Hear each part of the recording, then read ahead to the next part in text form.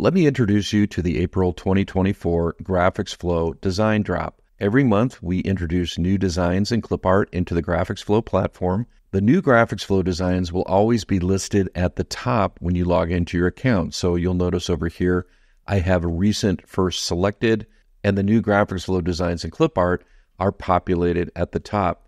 You'll also notice under clip art, all of the parts and pieces from the design ideas are broken up into separate design elements so you can utilize those to create your own custom graphics.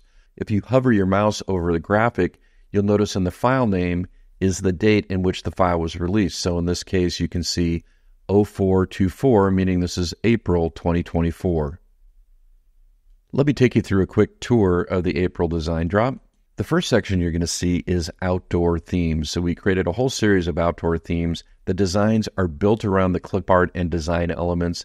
All of these designs can easily be adapted to other subject matter and themes simply by changing the text, colors, and design elements. The next section includes beach themes with a summer flair. These designs have a retail look and incorporate popular design trends as well as monoline design elements. We've also included a halftone pattern. We've included two categories of sports designs, including extreme sports. The extreme sports designs can easily be adapted to other sports and themes by simply interchanging the clip art using the stock art customizer that's built into GraphicsFlow. The other sports category includes classic athletic sports designs in a variety of styles. We've also included a design with a weathered overlay.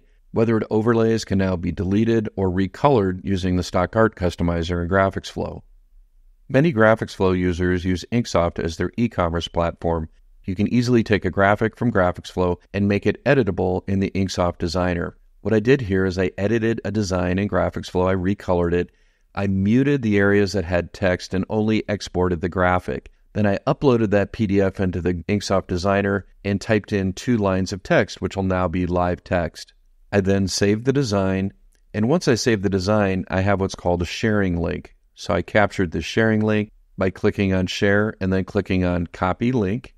Then I created a screen capture of the image, and then I used the content block in InkSoft to create a direct link to this graphic so the customer can localize the design, in this case, inserting the name of a department into a hospital design.